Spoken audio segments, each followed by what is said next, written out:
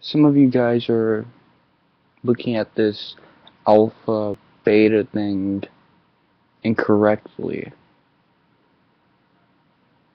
The younger cats out there, the more socially awkward cats, that is, you're seeing it as, I want to be the most dominant male.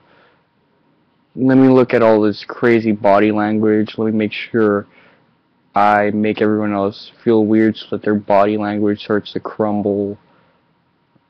Body language analysis. Where's my head? Where's the direction? How are my shoulders pointed? Are they too together? I look defensive. Or is it too much? Looking way too cocky? I really don't know. How to perfect a posture. Done it a couple of times. Tried what I liked, what I didn't like. Kept what I liked. Discarded what I didn't like.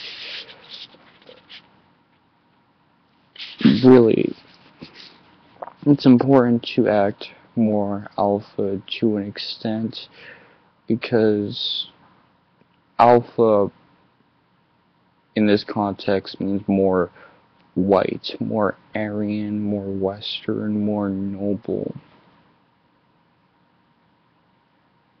And if you have it inside you, which you probably do to some extent, then it becomes necessary to bring that out. Keeping it inside is of negative consequence. It's how you go from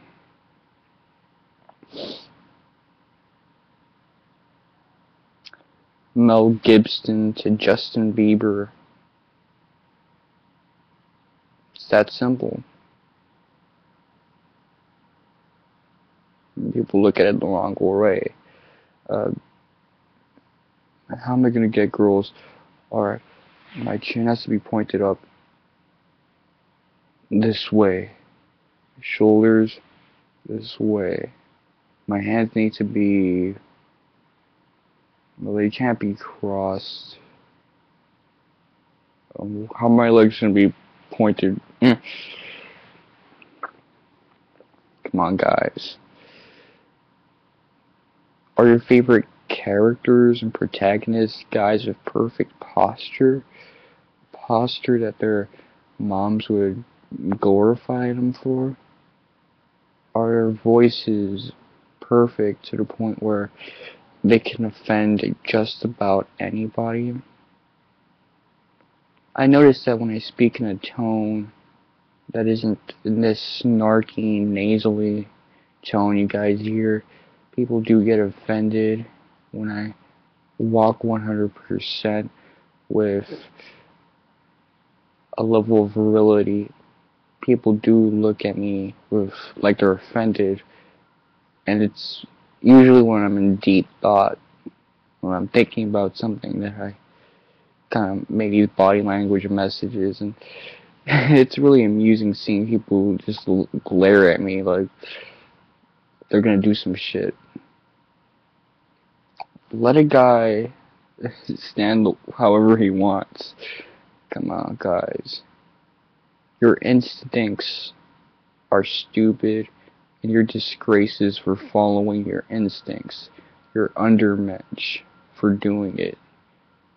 As much as I can't blame you for being below average, I can certainly condemn you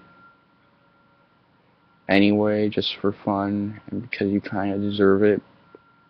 If deserve even applies anymore to anything, then yeah. But I'm sick and tired of seeing these anti-heroes that feign masculinity by fighting fascism, when in reality they're fedora weaklings with an Oedipus complex, and that feel with no girlfriend. I'm sick and tired of these Facebook thugs who write statuses saying that they want a Jay-Z and Beyonce, Bonnie and Clyde type relationship. No. You need a bullet in your head. That's what you need. unless you can showcase virility and style. Not necessarily style, what the fuck am I talking about? Once you start going in that direction, then it kind of gets a little fedora-ish. But the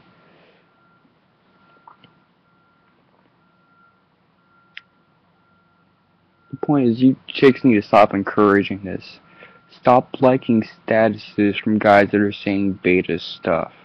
If a guy sounds way too soft, if he's saying stuff that might make people have the wrong idea, discourage it, downplay it, make him look like the dick that he is. I'm sick and tired of men that are bad influences on other men. If you want to convince another person to take off his testicles, then at least do so physically and not spiritually, because it's poisonous. The way things are getting right now, it really is. You're taking all the white away from people's souls, removing it, leaving behind something Jewy, something less than Asiatic.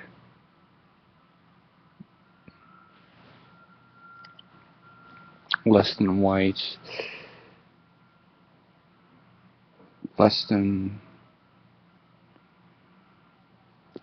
civilized, and culture, more subculture in a way. I don't like that. It's not about peacocking, it's not about which way your ankles are pointed. It's about acting white and civilized and becoming a cultured thug. Who cares about the pussy part? That's another story. It's not my story for today. It's just my story for another day. This is Mr. Wonka 7. Respect the king.